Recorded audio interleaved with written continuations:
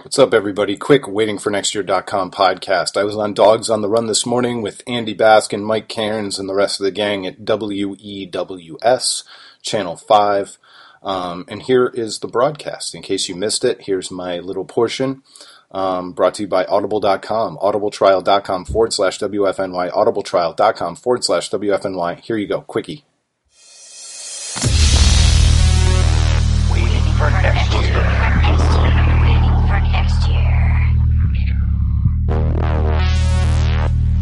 Like your radio show is Therapy Monday. Yeah. This is now Anesthetic Monday or Anesthesia Monday here on Dawgs on the Run. We have now coined our Monday phrase. There it is. Rissa, you want? Is that Craig Lindell I see over there? That is Craig Lindell. Hi, Craig. How are you? Hey, guys.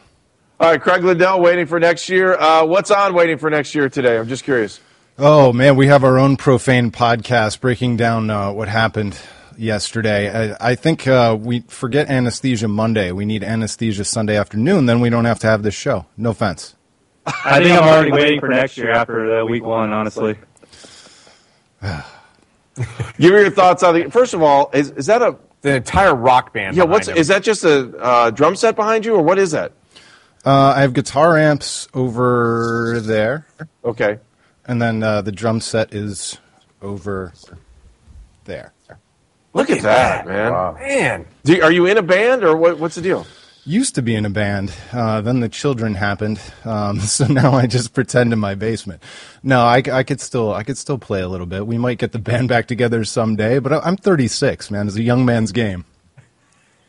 Yeah, you're talking to two guys who are Pierce young, but we're old. Yeah, well, I still think it's good. All right, give us your thoughts on yesterday, and let us in on the wisdom of Waiting for Next Year. All right. Well, I've been listening, and you guys are doing a good job breaking it down. I just want to look across the field at what the Jets did, coming off a 4-12 season, just to contrast what the Browns did, and then I'll give you a little insight into next week, or my version of insight into next week against Tennessee. First of all, the Jets had a 4-12 season, and what did they do?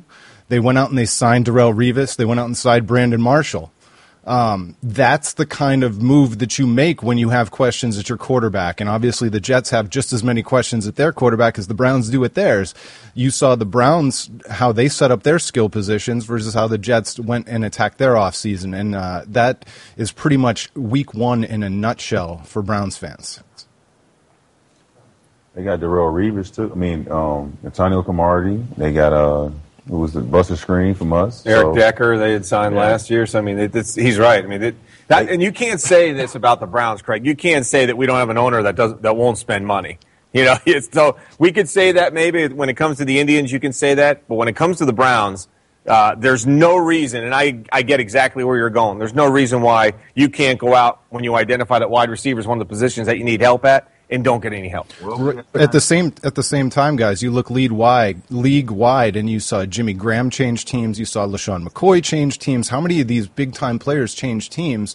And I'm not saying the Browns had any path to any individual guy, but they got none of them.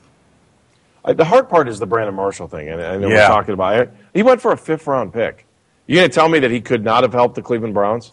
And to what as negative as you can be on this thing, Brian Hartline looks like one guy that gives everything he possibly has on every play.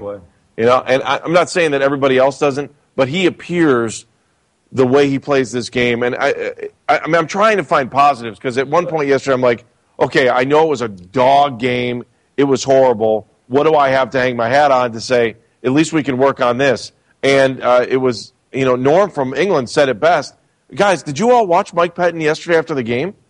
He looked like somebody shot his dog. Yeah.